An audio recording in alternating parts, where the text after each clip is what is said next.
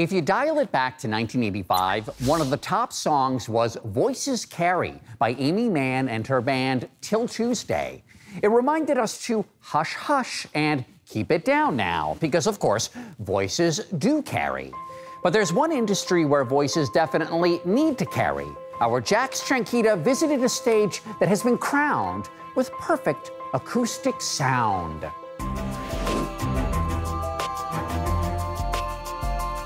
Great artists, including Jennifer Hudson and Lyle Lovett, have already performed on the stage here in Steinmetz Hall. And it's this very special hall that provides the awe-inspiring backdrop for stars like these to shine.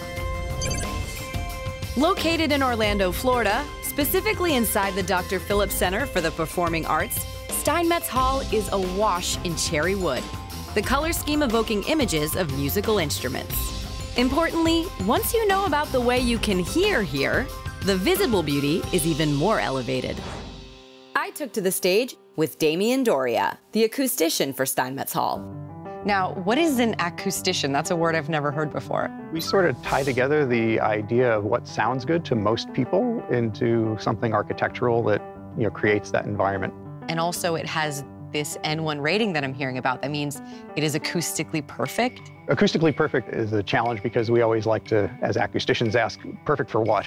The thing that makes this hall really exceptional is that it changes around to do a lot of different things very well. Right now it's in a concert hall mode, so it has an acoustic that is appropriate for a range of orchestral works, and it changes over into what we would call a proscenium mode, which is more like a typical theater.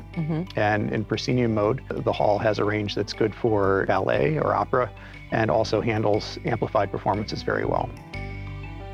2 towers, 53 feet high, flank the stage. The 62-foot acoustical shell weighs an estimated 1 million pounds and moves on steel railroad tracks. It's a transformer theater. Talk to me about how many modes this space can be. There may be an unlimited number of changes you can make. There's a huge team of architects that Barton Myers led on the design side, and Barton has a long history of making really beautiful spaces. Point out some of those design elements to me that are here for the sound. Humans hear laterally, because we have ears on both sides of our head. Because of that, we have a lot of surfaces in the room that are these ledges that are on the side walls, and that lateral energy really helps to bring the clarity and intelligibility to spoken word and to music. We asked if we could change things up a bit for our chat with Kathy Ramsberger. In terms of the innovation and the quality of the hall, that was all based on, we want it to be perfect. Every decision in here was, does it feel right for everyone? We have copper in this room.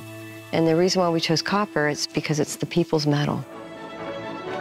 The arts do something so remarkable, but when people leave this venue, they're touching and they're smiling and there's a different type of human interaction. It's just joy. The space doesn't only inspire professional musicians of the world. Okay, indulge me for a sec. Do, re, mi, fa, sol, la, ti, do. Okay. That felt really good.